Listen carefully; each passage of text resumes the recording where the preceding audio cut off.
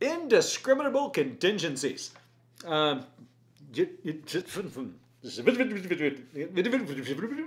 It kind of works like that.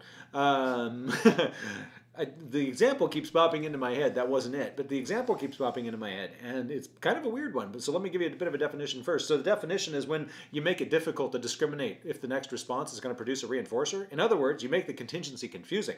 And the organism or the person goes, huh? I don't know if I should do this or not. I don't know if I'm going to get a reinforcer for this. I don't know if I'm going to get punished. All these different things. It's indiscriminable. The best example for this is what Brad and I have been doing with Psychcore. We have no flipping clue if any of this is going to produce levels of reinforcement that will be able to sustain our responding. We genuinely don't know. We're pretty smart folks. We're making a calculated guess that that we'll get at least $1 or $2 here or there, but we might not, and we might get a lot of punishers, and we find it reinforcing for ourselves to sit here and do this, but we're really, really hoping to gain some external reinforcers, ones that aren't delivered by Brad or aren't delivered by myself. So hopefully you guys can deliver some reinforcers and like our videos. So, oh, look at this, I got a reinforcer, and I even caught it. Don't ask me how I did that. See ya, bye.